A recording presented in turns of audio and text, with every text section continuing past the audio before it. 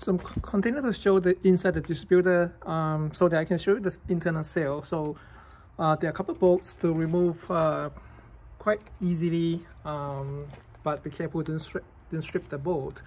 And then some electronic connectors they have to disconnect, and then you can pull out the seal after you remove this cap, these two caps, one from here which is facing the outside.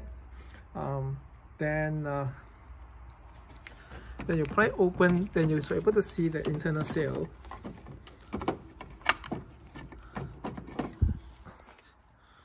So which is deep inside there. So that is the internal seals that has been hardened and degraded and has to get replaced, where the external is right here.